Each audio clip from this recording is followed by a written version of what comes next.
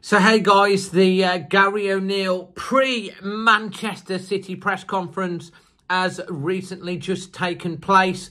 We've got all the news for that. We've got some really positive news today as well. There's more good news coming on the injury front, so stay tuned for that. First of all, he was asked about the signing of Tommy Doyle. He said he's absolutely delighted that it's all done and he's played a very important part in the season for Wolves. He said he's had to be patient and we've found ways to get him in the team. He talked about his obvious strengths with the ball and he thinks he can make that better. We need to get him to a point where he always impacts the game with the ball, and he says that he knows how hard that Tommy Doyle will work.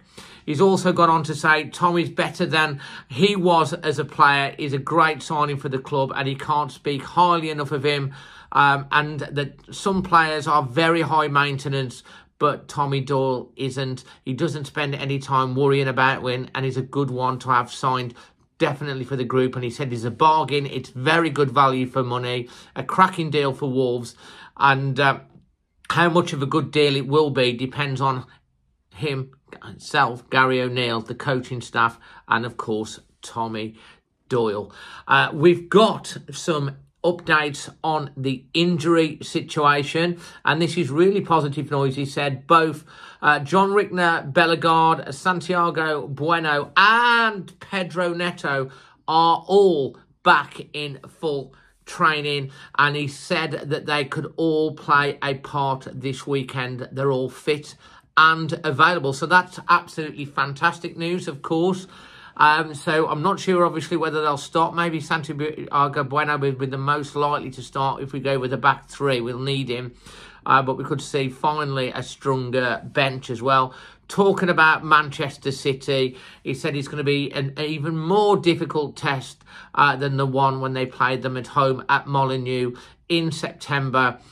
They will be expected and will wanting to get maximum points because they need the title. But he said that his team will give everything we can because we need to be close to perfect to beat them.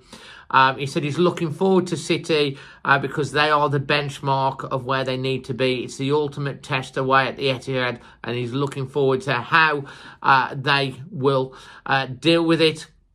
He's also asked about the touchline ban. He said obviously it'll have an impact, but he will be in the dressing room with the players and will be in constant communication with the bench. And then finally, on the returning players, Pedro Neto, Santiago Bueno and John Rickner Bellegarde, he says he won't take any risks with anyone if they're not fully fit. But if you're fit, what are we waiting for? They all want to play and be part of the group. We've missed them and they've missed playing.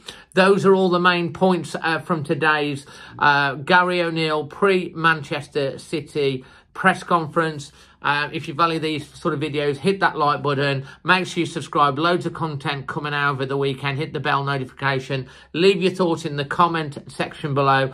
And go and check all our match previews and our full reaction to the signing, the first sign of the summer, of Tommy Doyle from Manchester City. Done one earlier on today on that. Go and check that one out as well. Until then, until the next one, always Wolves.